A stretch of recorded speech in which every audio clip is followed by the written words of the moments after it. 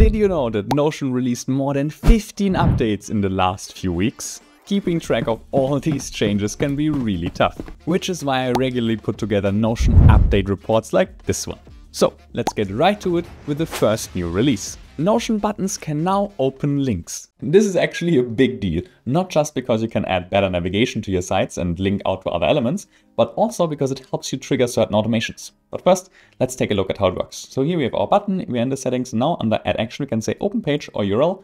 And now for the first time, we can simply type in any type of website. So maybe my personal one, click on it, click on done. And now if we click on this button, we'll get directed to that website. Amazing. The second use case is that you can trigger external automations. For example, let's say you have a contacts database and you want to send emails to people when it's ready to send. And you don't want to wait for some scheduled automation, but you want to do it when you click a button. You can do that fairly straightforward through Make, right? Or any other tool that allows you to set webhooks. So you can create, webhook, say custom webhook. And here, we can now add a new one. We can say, okay, this is my contacts webhook, save. And now we get this URL. Now what we can do is we can use this URL and input it here in our button instead of the other thing. So now, oops, that was the wrong thing. Now if we add this and link to it and click on done, the second we will click on this button, it will trigger this webhook and we will see now, okay, it has received something. And we can use this then to trigger the whole automation and send information or run any type of external automations. Now, to be very clear, this is still not a proper webhook from Notion because we can't control a lot of things, right? We can't send information with it. We can't, determine on which button on which page the button was clicked. But it is a starting point, which can be quite useful if you, want to have these small automations triggered immediately. And images in Notion can also have links. Same as with buttons, this is really nice to add more interactive elements or navigation to your Notion systems. And that can be either for your own internal systems, but also this applies to any public Notion pages, right? So if you use Notion as a website builder, this is amazing. Doing so, super simple. Click on the three dots under add a link or Command K once you have an image highlighted, and you can just paste in any link. And now you see if I hover over it, I get this, effect that tells me, okay, there's something to click, and it tells me also where it links to. And then when I click, of course, I go to that website. But of course, you're not just limited to external URLs. You can also link to internal pages in your Notion workspace, which makes this really, really useful, right? So if, for example, if you add these as small images to several columns and can then say, okay, please jump to this page or jump to that page. Notion automations get not one, but 3 improvements. First, your triggers are now a lot more specific. Previously, only single, multi-select, and status properties allowed you to trigger upon specific changes, whereas all other properties would trigger for any change. But now we can have a lot more flexibility here. So for example, if you have a relation property and you want to say, okay, if a specific if possible previously, but now we can go to add trigger and say, okay, if responsible changes to, if client changes to Dunder Mifflin, in that case, please, as the action, set the tag to 1. And again, like now, if we set that specific client, right, it will automatically assign that tag. That's the first change for the database automations. The second is that we can now specify for actions like tags that we have AND operators, right? So that we just add something to it rather than just replacing it. Previously, we could only replace it completely. So now what we could say is, okay, let's create another automation. And here, if the status changes to, if the status changes to done, then please, as a tag, take, not just replace, but add to it or remove or toggle, add number 5 to it. Which again, just gives you more flexibility because we can now just, add on things. That's also particularly great for responsive tags, right? If you don't want to remove another person and just want to add another one in. And last but not least, we can now have several triggers that have to be fulfilled together. Previously, in terms of our triggers, we had only OR options, right? So if either of our triggers would be fulfilled, we would start the automation. And now, as you can see here, we can set all of our, okay, or any. So we have a choice between saying, okay, all these triggers need to be true together or only one. All in all, great little update to make these a bit more powerful. Number 4. Reworked callouts. This is probably my favorite update of the whole video because it's just so useful. If you create a callout, we can now finally remove the emoji. Whereas previously you had to do this trick where you had to get the same background color or transparent PNG. So what you can do now instead is if you click on that icon, you can just say, please remove it. And now we get this much cleaner look. Pro tip, if you now go in here and say set the color to the default background, you basically get this nice little padded container.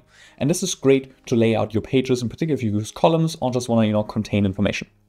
Plus, it's now a lot easier to format things inside. Because again, previously what you had to do was first, if you wanted several lines, right, you always had to do this, drag the line inside trick. Now you can simply press enter and it will keep giving you lines. Now, important thing, that only happens once, so you can't keep pressing enter, right? So if you press enter twice, it moves it out. So if you want several empty lines at once, best to just still move them inside.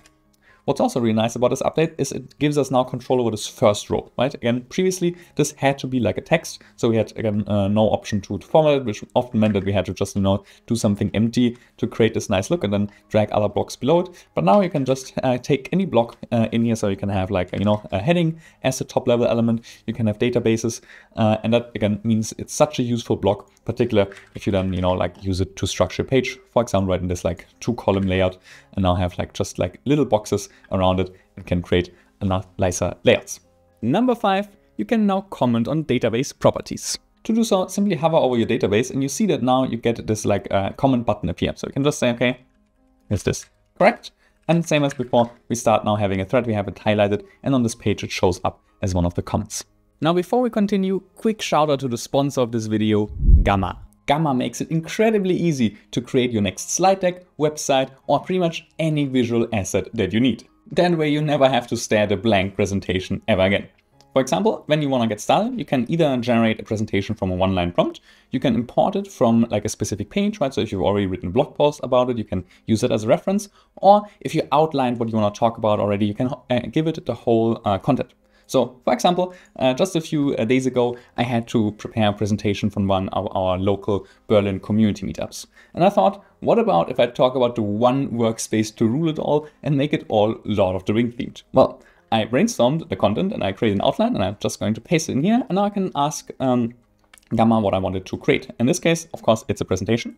So I'll click on continue, and now it will read the prompt, figure out what it needs to do, and will suggest to me, okay, this is like what it would create. But now before we go into the actual presentation, I can adapt it, right? So I can tell it, okay, please actually generate something from that, right? I don't want you to condense it or to, just keep the same. I can change how much text I want on individual slides, and I like to be brief, right? My presentations are always very minimal text on the slides. We can specify who we want this to be for and what tone we want. And of course, we can also pick how it should, grab the images. So for example, we can say, please give me AI images, and I can even go in and pick the specific module, right? If I say, okay, for example, maybe I really like the way DALL-E 3 generates visuals or stable diffusion, depending again on my preferences. And then in terms of the content, I can see whether I want it to be freeform or more this card by card style. So let's stay with freeform for now. Let's tell it to generate maybe 10 cards, a bit of a longer presentation, and I can click on continue. Now, while it starts working in the background, I can pick a first style and to have these pre-styled themed, or I can also go for a custom one that I saved. And the good thing is I can always change it later. So for now, I think Lord of the Rings, it might vibe well with this greenish color. So let's use that for now. And then if we need something else later, we can do that. Then we wait a second while it generates it. And then we see it build the presentation in front of our eyes. Now, the really cool thing about this is that, as we all know, AI is always only a starting point. We never want to use these things directly, even if we give it a long prompt. But with Gamma, what you get is a fully editable presentation. So you could also build it from scratch in here, right? It is a fully fledged presentation builder, which means I can adapt any single element. So here's how it looks like once the images are also fully loaded. And again, everything's fully editable, right? We can also change the theme now. If we say, actually, maybe we want to rather have a really dark and moody presentation here, right? So just one click, everything is different, everything works within it. And yeah, just amazing how quickly you can get started with the first draft of your presentation. So go check out Gamma and try it for free with the link in the description. Number 6, subtask parents have become clickable. This is relevant wherever you use Notion's built-in subtask feature. So this option that you have these nested elements here.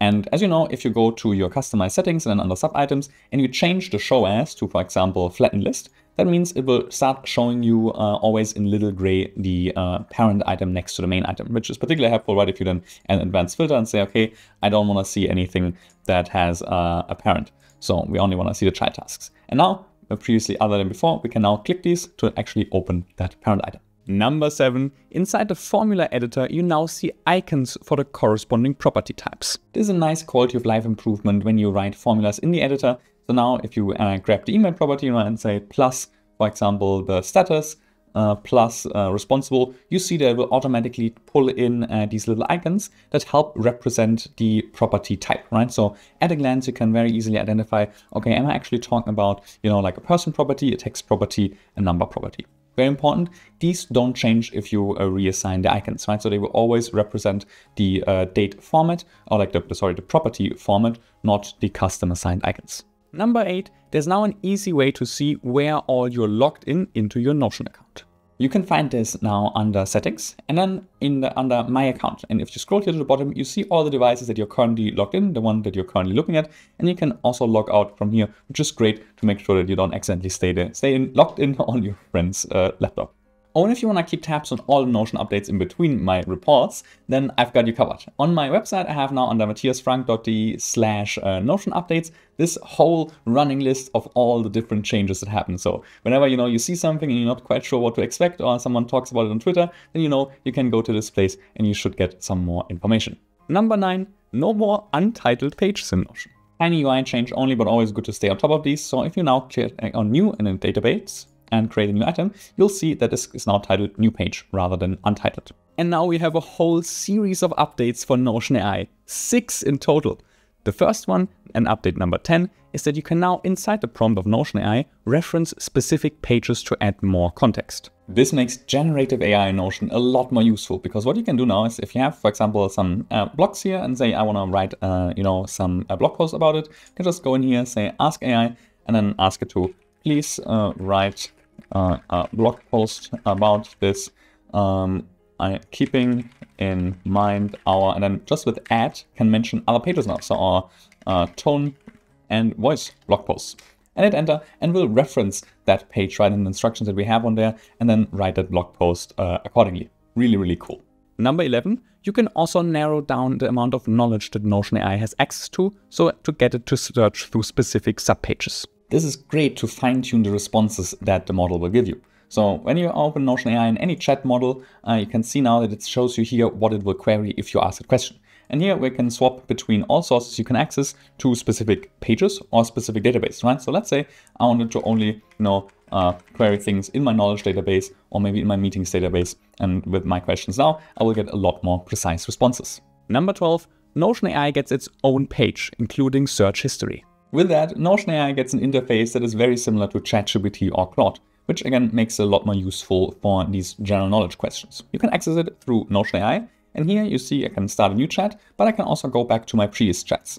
And since Notion AI has also access to ChatGPT or Claude, right? If you ask it a general question, it can pull from these sources, which means particularly for larger companies, Notion AI can be now full replacement to these tools. In particular for roles that don't need access, to all the features of it and just need like general information like, okay, please pull something up, please have generative AI, which again helps you to consolidate your tools and reduce your cost of your tech stack. Number 13, there is now a global shortcut to launch Notion AI anywhere. To pull up Notion AI pretty much anywhere, simply press Command-Shift-J or Control-Shift-J, and no matter what app you're currently looking at, as long as you have the desktop app of Notion installed, you can ask that an AI assistant. Number 14 are one-click skills for Notion AI. These quick actions are basically pre-written prompts, so you don't have to prompt it yourself. So whenever I highlight any text and go to Ask AI, it will show me a selection of quick actions that it thinks make sense. And then we have a bunch more here in the body, at the bottom. One of my favorite processes for this is to create a flowchart.